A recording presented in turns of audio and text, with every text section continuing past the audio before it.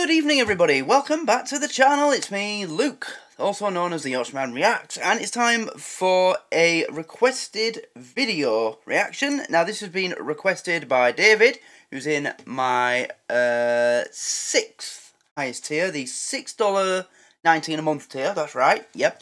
And he's requested that I check out something called Help Yourself. He sent me a link to a playlist, and this was the first video in the playlist. You know, it was, yeah, like episode 1 in a playlist, so yeah, this is the first one. So, yeah, I guess this is what he wanted me to check out. I have no idea what to expect, no idea what it is.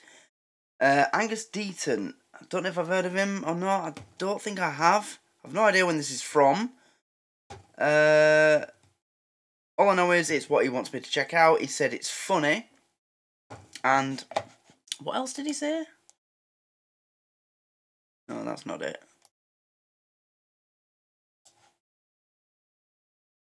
Self-help videos. Yeah, that's what he said. Self-help videos. Okay, so, right, yeah. Real self-help videos? Anyway, I guess we'll see when we get into it. So, of course, I'll put this on. This will be alright to go on YouTube because some randomer with 130 subscribers put it on. So, I guess I'll be okay to put it on too. So, please subscribe to the channel. And, you know, feel free to come and join us on the Patreon. So, if you've got anything you want to see me react to, if you're a patron of mine and you request something, it gets done. That's one of the main benefits of being a patron of mine. If you're just a YouTube subscriber and you make a request, I, at the moment, can't really do it. But you can also make single paid requests, and I've lowered the price from £2 to £1. It's now just £1 to request a single standalone reaction. It can be anything. It can be a music video, it could be a comedy routine, a stand-up comedy routine, a clip from, I don't know, 8 out of 10 Cats Does Countdown, or whatever you're into. That's, yeah. So, feel free to do that. You send the £1 donation to, preferably my PayPal, but you can send it to my Buy Me a Coffee page, to which there is a link in the description of, I think, every video. I think there's a link on the channel header, although I'm not entirely sure. Let me just check for you guys to make sure. If you've got children that are under the age of 17, use social media. No, there isn't. But it's in the description of pretty much every video, so you can find it there. Anyway, let's get into this.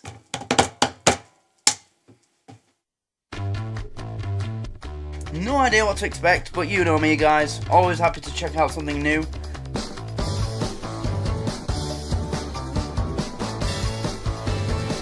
Hypnosis!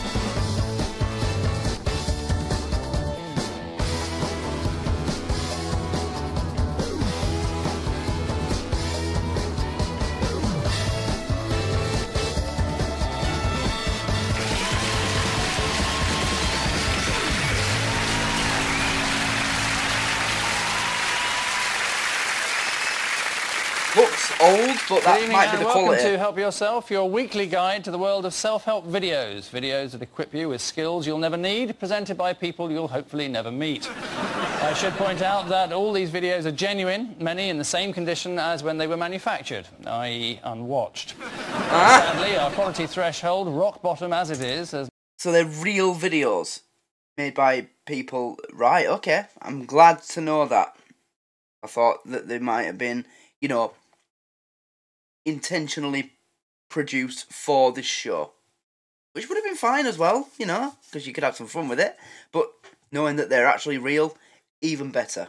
Has nevertheless ruled out certain contenders for tonight's show, such as the enticing How to Live Forever, Guaranteed to Work or Your Money Back, and the widely acclaimed How to Be a Drag Queen, with a foreword by Camilla Parker Bowles.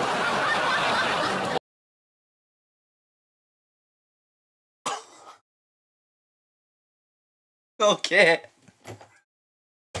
You could not air this show today with that joke included.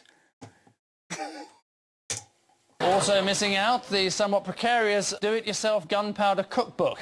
What could go wrong? That tells you how to blow yourself up. So the ideal gift for Anthony Worrell Thompson. This week we're looking at specialist skills. Explain that one to me, guys. The type of skills that not many of us could or would ever want to master. Skills that answer the question, are you a man or are you a mass murderer? Speaking of which... Well, self-defense. Surviving a street fight. Yes, stand by for a video guide that's essential viewing before a night out in Croydon. My first thing that I want to tell you is to keep your eyes on your opponent. Always, never look away from your opponent. Because if you look away, you cannot see the glass coming. Or very true, bald American Miyagi. Yeah, look. Oh. Sorry. No, let me try again. Look high. Always look high. Back tomorrow. or the hit, or the baseball bat, or what about a shin kick in the head? If you didn't see me holding this knife, you could have been dead, my friend, because I can play the innocent person. I can say, look, sir, I really don't want anything of this, and I go whoop, like this, I slit your throat, and it's over and out. Nice guy. Sort of person you would invite to your home for Christmas, if he told you to. Yeah, if you're having Christmas in Nate Diaz's house or something. Or the Fritzels.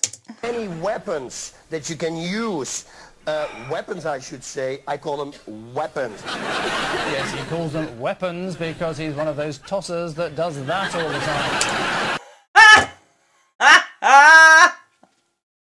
I might use that the next time I'm talking to someone and they do that. Mind you, I can't say. I am one of those tossers that does that all the time too. So, yeah. Oh, look at this. Now, this is a very dangerous weapon right here.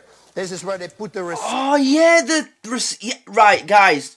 Back me up on this, right? Well, no, not really back me up, but how many of you have been in a cafe or restaurant or somewhere, some, like, eatery, where they have one of those? Have you ever just touched one of those? They are so sharp. Like, literally,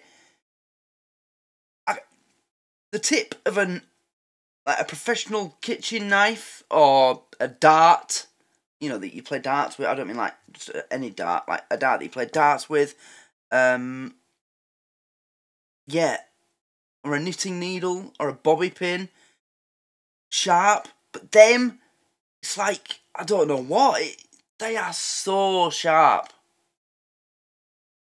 Right?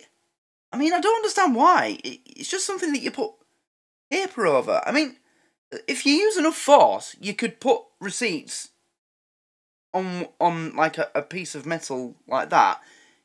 If it was flat, if you just, you know, if you use enough force. I don't understand why they're so sharp. But yeah, wow, they are razor sharp. This. Now, this is a very dangerous weapon right here. This is where they put the receipts on. You know, the waiters. Yeah, I don't need to tell you what you can do with this thing. Yeah. Okay. Don't tempt her. Wait, is that part of his video or the show's video? But yeah, you could really do some damage with one of those. Like, literally, I don't even want to think about it. Use that on somebody in the right place, they're done for. This is a big one. Crush it in the face, throw it in, and attack right away. Come in. What? I don't get that. Again, explain, please. It's a great weapon. And of course, with everything said, we have the bar stool. This, later on, is going to be very effective, especially if somebody is pulling a knife. Now, you can hold him. If you tame a lion. And what? This guy's making everything into a weapon. This guy could, you know, visit my house, go into my bathroom, and make a weapon out of the fucking bottle of Pantene. Bottle of Lynx. You could use this as a weapon against your attacker. Just pour out the soap into his eyes, it'll sting, and he won't be able to do anything for 5 minutes while he's crying in pain. What about the kick in the groin? Everybody underestimates the that is kick a genuine. in the groin. Everybody, I have a feeling, apart from... That is a genuine self-defense technique. They teach that to women in women's self-defense classes. They say, you know, if a man's attacking you, whenever you get the opportunity, so basically whenever the man has his legs open wide enough, kick him in the balls. I totally understand why. It is guaranteed to subdue a man every time you do it. Honestly. I mean, you know, you women, when we talk about the pain of getting hit in the balls, and you always come back with the argument, yeah, I bet it doesn't hurt as much as giving birth, though. Actually, it's been proven by scientists that it is. In fact, it's more painful by a significant margin. There's like a unit of measurement that measures pain.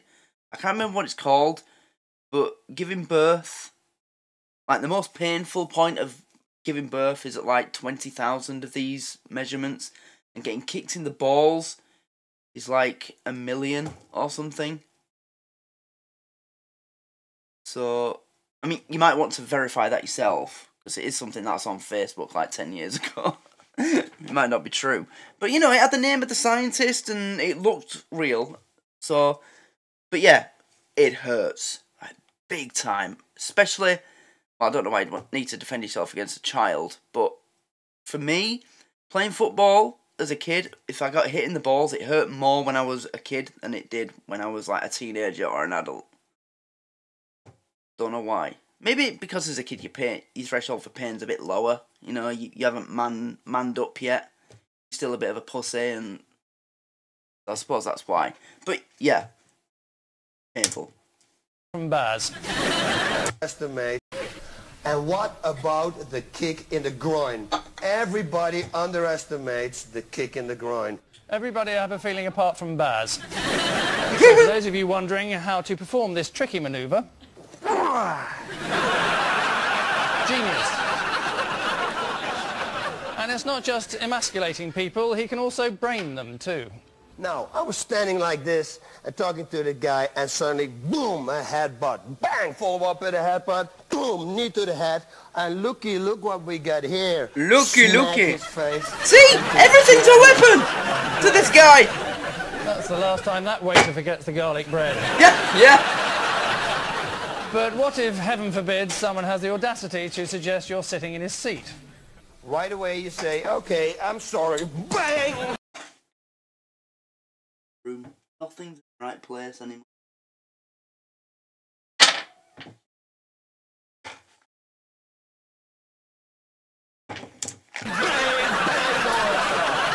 Okay? You did that, okay, fine, yep, we're just watching, you carry on. Fun games. We can actually hip throw him to the side. He goes to the ground. We choke him out. And then once he's choked out, we can do games like pull the pants down and hide the spice bottle. It's a fun thing to do. And we'll get a lot of laughter. No! So there's one other tip. If you do go to Baz's bar, wipe the bottle before you use the Tabasco. Yeah. Our next specialist skill, few, if any, will have had much experience of. See if you can possibly guess what it is from the opening sequence.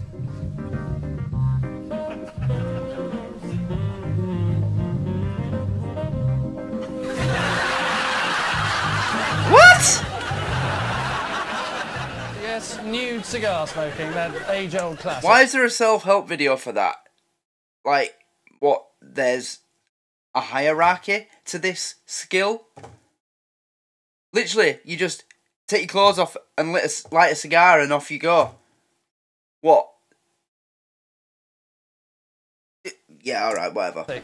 And of course, in the version of this this has video to be a that's made in joke. Thailand, the smoke rings are even more impressive. Hi, I'm Kathy St. George. I'm here with Shearer DeLand and Heather Austin. And together we're going to teach you everything you need to know about the world of cigars. So that's Kathy St. George, Shearer DeLand and Heather Austin. Names about as real as their breasts. As you'll see, Heather has apparently made the leap into presenting from her previous career as a ventriloquist. Wow. Historically, cigars are considered cigars were only available to kings, politicians. Historically, cigars are smoked by rich people and blah blah blah blah. And other members of high society. Freak! You'll have noticed it's an educational video, but when discussing cigars, the girls cleverly managed to mix information with a sparkling line in repartee. Cigars are measured in 2 ways. Inches are used to determine the length of the cigar, and the other measurement is called the ring, which is the diameter of the cigar. Your choice of these measurements greatly influences the overall taste and enjoyment. Well, length and diameter always have an effect on me. I bet they do. They like you too. You can do anything you like with them, as long as it's not another video. So who exactly is this aimed at? Well, in case you had any doubts at all, the next scene says it all.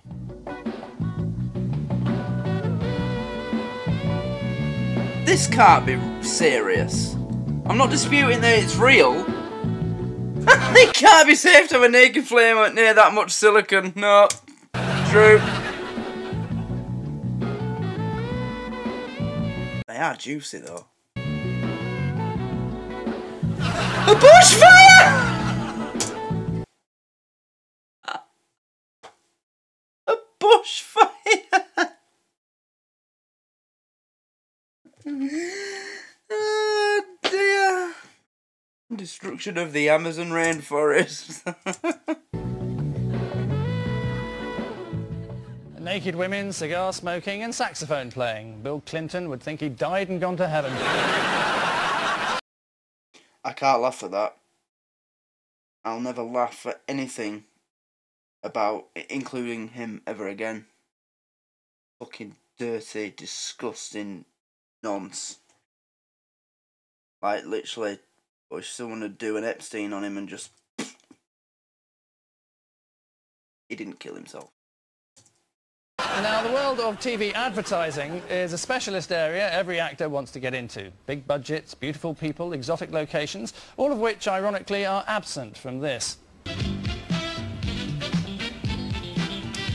Our host, Iris Acker, is an expert in breaking into television commercials, though from the way she's dressed, I think she's more likely an expert in breaking into charity shops. Hi, I'm Iris Acker, and I'd like to share my secrets of auditioning. Now, I've been in theater all my life, but with the advent of marriage and children, touring became inconvenient. That's number 17A in the washed-up old actresses' excuse list. My agent suggested I audition for commercials. Well, I thought that was a swell idea, and so I did. For 1 year, I auditioned. Not only did I not get a commercial, I never even got a call back. I mean, nobody wanted to see me twice. Perfect credentials, then, for hosting a video about getting into commercials. This is whatever the opposite is of hard sell. Welcome to my video about auditioning for commercials. I'm Iris Acker, and I'm crap at it. Still, here's chapter 1. I love how Angus is just taking the piss out of these people. Oh, God. It's a bit like... You know, do you remember You've Been Framed? They were like home videos of people falling over or just failing, basically. It was like the beginning of the fail craze, you know?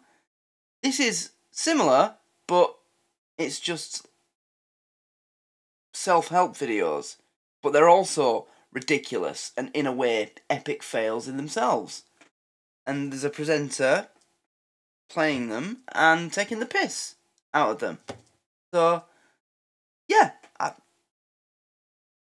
I'm definitely gonna like this because I used to love You've Been Framed. You know, it was hilarious. So yeah, good show. What's the matter? You never heard about a blue-eyed Hungarian gypsy before? No. When the agent called me to go on this audition, she did not say just be yourself. What she did say, though, was be funny. I guess I was. I made them laugh. Yes, she did. Particularly as the script called for a blonde Swedish air hostess. So how do you get an audition in the first place? Well, a photograph, apparently, is key. This is Karen. The reason I'm showing you Karen is she has a lot of looks. Yes, she's a very attractive lady with a very nice smile and eyes, but she's a fabulous actress, and she does comedy. Okay, you've seen Karen? This is Karen, too. Does it not spell I am funny? And there she is again. Even funnier. What? Yes, let's just have a look at this again. Straight, Funny. Even funnier. Even funnier. No, don't see it myself. When you go to register with an agent, ask that agent what their policy is. How often should I call you? Sometimes they'll say once a week, twice a week, once a month. Some of them will say, don't call me, I'll call you. And some of them will say it's that lunatic who can't act on the phone again. Get some postcards made and mail it. Remember me? Anything casting? Just wanted to say hello. Happy Valentine's Day. Whatever you can think of. Technically, I think that's known as stalking. So once you've mastered the costumes, got yourself an agent and had a few mugshots done, you too can end up with unforgettable roles just like this. Barbecues around here used to be just eating outdoors till Smokey Bear came along. That's Smokey Bear charcoal briquettes. The one that really smokes in that delicious outdoor barbecued taste that you can enjoy in every bite. And Smokey Bear charcoal starts faster and lasts longer than any charcoal that I've ever used. Iris there, sadly upstaged by a bag of charcoal briquettes. But if the world of TV isn't for you, there are always more traditional performing skills. The world of the circus, for example, offers some a chance to combine an interesting hobby with a budding career as a serial killer. Making it stick. Oh my god, is this going to be about knife throwing? Oh. As a kid, I was obsessed with this. Well, not obsessed, but I always wish I could do it. You know? And I can't have been the only kid who, when I was playing out, went into the kitchen, got the sharpest knife I could find with, you know, a triangular kind of point, went outside, found a piece of wood or something made of wood, like, I don't know, the fence, and tried to throw it to get it to stick in. I could never do it. Never. The closest I got was, you know, it kind of stuck in, but it was like that. So there's the wall, the piece of wood. It went in like that. You know, I could never do it. But I so wish I could. So cool, knife throwing. Pretty impressive, huh? It is! To be honest, hitting a barn door from 2 yards away isn't really that great. However... Well, unlike most kids who are content to watch movies and kind of fantasize about doing what they saw, I actually went out and tried to develop those skills and abilities, specifically... Yeah, I think I got my desire to try it from The Bodyguard. Because in the, you know, the beginning of the movie, when the black guy's asking him if he wants the job of protecting Whitney Houston's character, he's in his garden practicing knife throwing. I'm pretty sure that's where I got that's what sparked my interest in it. Pretty certain it is, yeah. Knife throwing. I can't remember I also anything realized else. that there's a huge difference between Hollywood movies and reality, especially my little corner of reality. In Michael's little corner of reality, he's got a full head of hair, perfect vision, and his wife hasn't left him for a crop sprayer. So let's have a look at the great man in action, because versatility is Michael's forte. He can seriously maim people with all manner of objects. This is a tire iron, pretty common item. That's a watermelon. It's also pretty common, and it's a pretty good simulator of human flesh. Especially when there are no women around for 50 miles in either direction. Okay, that is impressive. That is impressive to me. That watermelon won't ever cheat on him again. Let's say that I'm walking down the street. I've got a ballpoint pen in my hand. Well, it may seem kind of unusual, but for me it's really not, because this is one of my favorite improvised self-defense weapons. You're Held not in going your to... hand, it can be used with a lot of knife fighting techniques. Yeah, and makes it but very you're not going to effective throw that handheld at a weapon. piece of wood and get it And it stick. also makes it excellent. Oh, it's over. Okay, well, what can you do? Yeah. But that was the first clip of Help Yourself with Angus Deayton. And I enjoyed it. It was funny. It was entertaining. And knowing that these little clips that he's commentating on and taking the piss out of just made it even funnier and even better. You know, when it's real people and their clips, their videos, whatever they're making, it just adds something extra to it. Yeah, I really enjoyed this. It was funny, and I just enjoyed listening to him completely ripping them, you know. It's just, I love that. I love roasting, you know.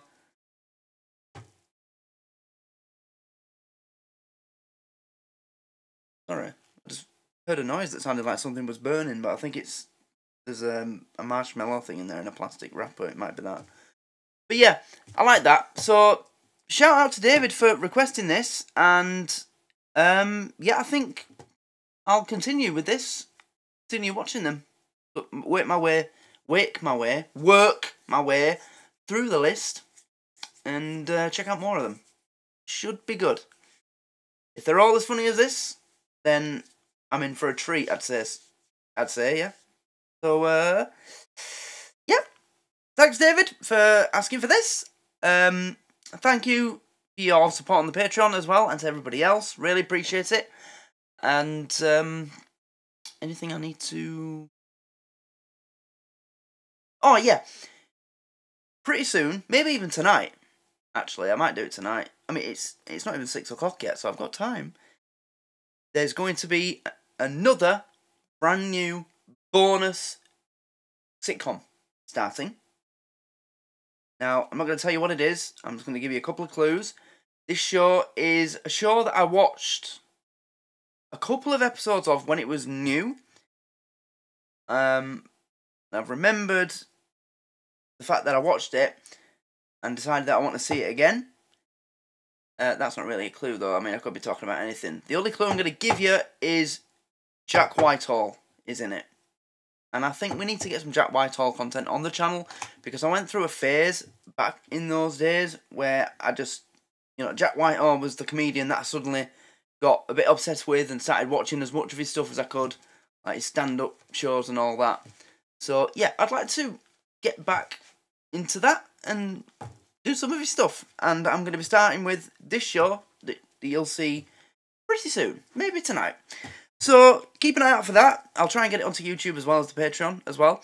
To those of you watching this on YouTube, don't forget that if you would like to request a specific video, single video, then it's just either a one-time £1 donation, or you can join the Patreon for $1 a month. And if you'd like to request an actual TV series, you have to be in a higher tier. But if you're in the $6.19, or is it the $8 a month tier? No, I think it's the $6.19 a month tier or higher. You can request to have a TV series that I've already said I'm planning to do in the future started immediately, because you want to see it. So you can say, oh no, I want to see that now. You tell me that if you're in that tier, and it gets started immediately.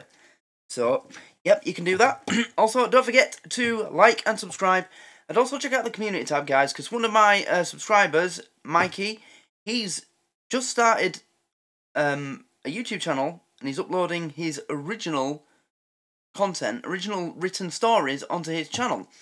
And he's starting from scratch. You know, he had 0 subscribers a couple of days ago, but then I subscribed to his channel, I put a post on, and I think he got an extra subscriber out of that. Fast forward to today, he's now got 7 subscribers, 2 uploaded videos. So it's, you know, the ball is starting to roll. So if you could please go over and just give his video a view, drop a like on it, and maybe a comment, you know, tell him how much you enjoyed it, or give him some constructive criticism or feedback, anything, you know, it'll help him.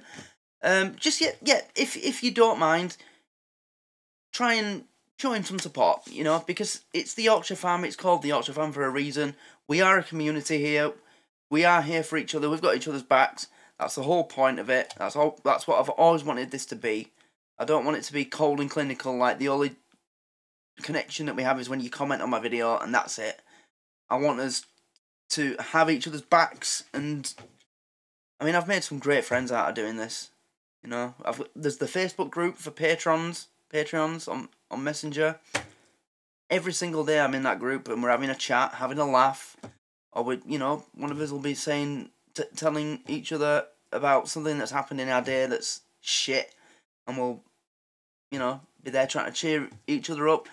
So, this is another thing that I want the Yorkshire fam to kind of show its, I don't know how to word it, its abilities, its benefits as kind of like a family or a friend group. So yeah, go on to show Mikey some support. It's the latest post on the community tab, so you can't miss it. And yep, just head over to his channel. I watched his latest story today, and it was hilarious. It was really funny, actually. He's got a talent. He's got a talent for writing these little stories. They are funny, and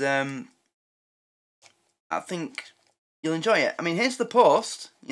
3 likes. This is the latest post. 10 views now. It was on 7 about 2 hours ago, so that's good. It's got some more views. But I remember, starting a new channel from scratch. This channel, when the old one got terminated, I had to start again from scratch. 0 subscribers, views, anything. Starting from the beginning, it is so difficult. And, when you want to achieve and do well, but it takes a while for you to reach those milestones, you do feel like it's going nowhere. I mean, even now, for me, on 1,500 subscribers and views and whatever, I still feel like this is going nowhere. Because, I've been doing this for well over a year now, and only just reached 1,500 subscribers last night, whereas you've got these boring, dumb, dim-witted Americans reacting to UK comedy, pretending to enjoy it and understand the jokes. They get 10,000 subscribers in a month. So, just do what you can, if you don't mind. You don't have to, but, what have you got to lose, All it takes is a click of a button to subscribe, like, you might benefit from it by finding an extra place on YouTube to go and get some entertainment and some comedy. So, that's all I'm asking you guys to do. Thank you to everybody for watching, and I will see you next time. Good night.